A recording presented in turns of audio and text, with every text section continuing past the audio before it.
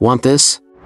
Anything else? Nope, that was everything. I think you're gonna be a bad teacher. Let's begin. Add your text.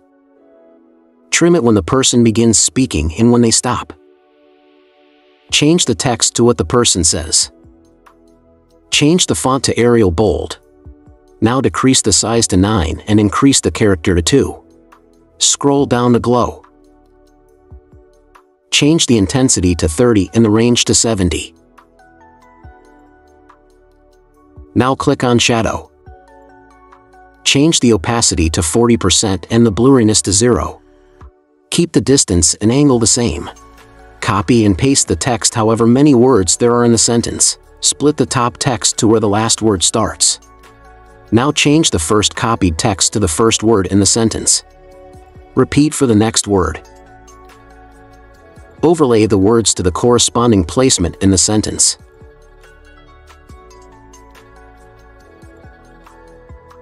Delete the guideline sentence. Select both of the texts and apply the fade in animation. I usually apply it for 0.2 seconds. Now select both and make it a compound clip.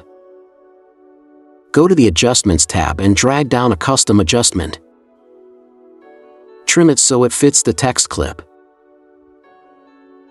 In the custom adjustment, change the highlight to 13 and the shadow to -50. Now, go to the Effects tab and find the ripple effect. Add it to the timeline and trim it so it fits the text clip. Change everything to 0 except the twist, size, and speed. Keep the twist at 55 and change the size to 17 and the speed to 10. Select everything except the original clip and make it a compound clip. Now add fade out to the compound clip. Change the duration to your liking. Now, watch me repeat these steps for the other 2 sentences.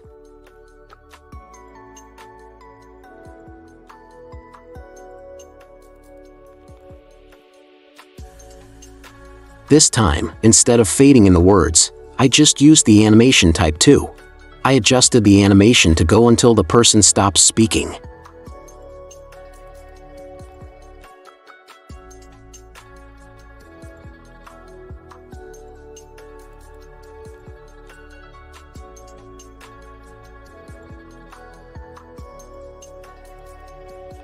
If you want, you can also add a different color glow to the text.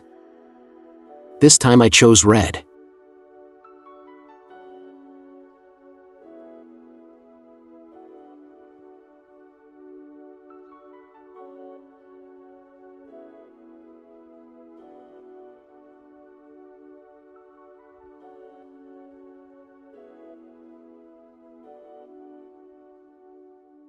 Once you've done this process for the whole clip, you're all finished. Sorry, who exactly are you supposed to be? It's classified. You're the Blue Panther. No. The Caped Blue Satyr? No, I'm... Dark Garfield. No, stop. Macho Libre.